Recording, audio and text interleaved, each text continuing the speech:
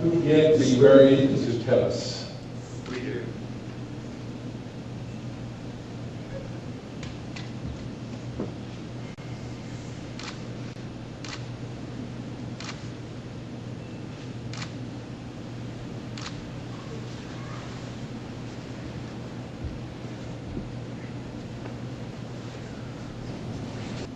Please be seated. Well, Tevis and Brittany and their families want you to know that they really do appreciate your presence here today as witnesses as they complete this very important step in continuing their lives together. Tevis and Brittany, I would like to begin the ceremony by reading from Paul's first letter to the church in Corinth, as he's inspired by God to define what true love looks like. And it reads like this: love is patient, and love is kind.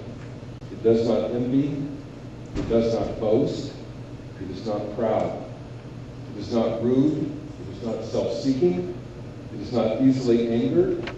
It keeps no record of wrongs. Love does not delight in evil, but it rejoices with the truth. It always protects. It always trusts. It always hopes. It always perseveres. Would you pray with me, please? Father, you are our creator. You are the originator of marriage.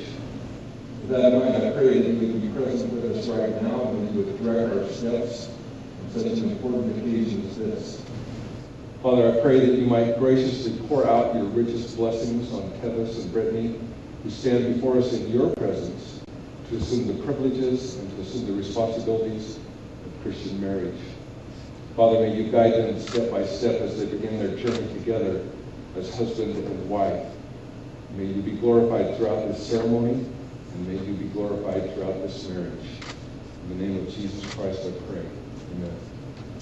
Amen. Well, Tevis and Brittany, over the years, there have been a number of music artists who have made names for themselves by the use of their classic love songs. Your grandparents probably remember such classic love songs as Stand By Your Man by Kenny Wynette, or if you had wild grandpas and grandmas, and they probably remember Love Me Tender by Elvis Presley, and they might even shake a little bit of that, but let's see that image behind us for those who say. And then the one that Leah and I really enjoyed was Hello by Lionel Richie. Another one, Take Me Out to the Cornfield, Honey, and I Will Kiss You Between the Ears.